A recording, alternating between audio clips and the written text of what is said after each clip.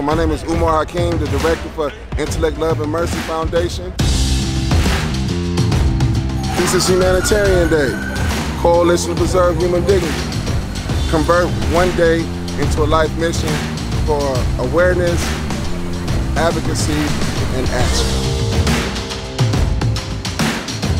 This is Skid Row, Los Angeles, capital of homelessness. And what we want to do on this day is tap into the act of compassion.